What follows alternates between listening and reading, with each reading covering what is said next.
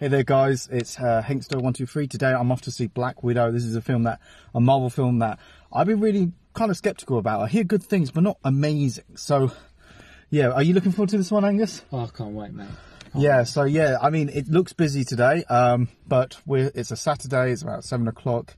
And yeah, we just went to Frankie and Benny's, which was all right. Yeah, didn't eat my burger. But, yeah, you didn't eat your burger. You had like 2 fucking bites and I had to pay for it. Yeah, I don't eat a lot. But yeah, I'm looking forward to it. We're all good to go. I'll let you know after this film. You got to be in the studio and tell your thoughts about it. Yeah. Might as well do that. So yeah, looking forward to it.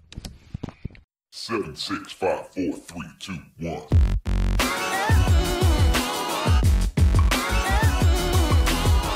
So Black Widow is the first entry into the Phase 4 category, and to tell you the truth, out of all the Marvel films that are coming out this year, this is my least anticipated one, because I was done with the Infinity Saga 2 years ago, and I was ready to explore new territories like Shang-Chi and the Eternals, so I wasn't really up to like exploring the timeline between Civil War and Infinity War.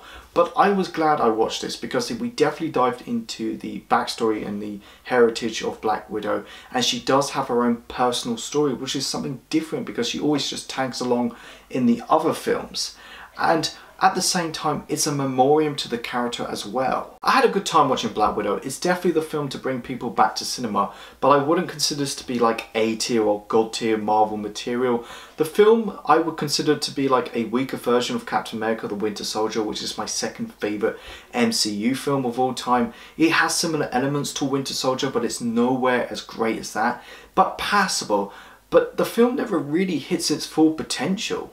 Most people would agree that the family stuff is the best thing about this film. Florence Pugh is a great addition to the MCU, and I can't wait to see her again in Hawkeye. David Harbour and Rachel Weisz are so good in this film, and I hope to see them again because I don't think the film focuses them on enough. But watching them as a family and trying to reconnect later on is some powerful stuff.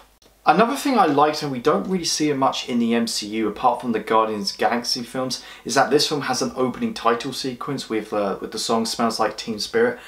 I kind of digged. It's not great, but I kind of like what they're going for, and I kind of miss that in movies in general, apart from outside the Bond films. But yeah, it was something interesting, but it kind of backfires since we don't have like a ending title sequence like most other MCU films. The one thing I loved, and this is a really small scene, is when Natasha Romanoff is watching Moonraker and she quotes every line, just proves that it's her favourite film. The thing that really drags the film down for me is the main villain. The Taskmaster sucks ass. The design and the presence is great, but what you see in the trailers is pretty much what you get.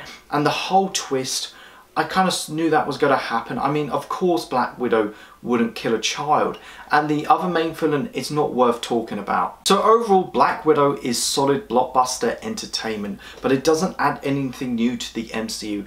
It takes elements from other Marvel movies but doesn't really exceed on them. So I'm going to give it a 7 out of 10, but I did like how the post-credits scene actually connects to the Disney Plus shows. Thank you so much for watching this video, guys. Go like, share and subscribe. Let me know, what did you think of Black Widow, and where would you rank it with the other MCU films? Go check out my Facebook, my Twitter and my Instagram page. You guys are awesome. I've got your back.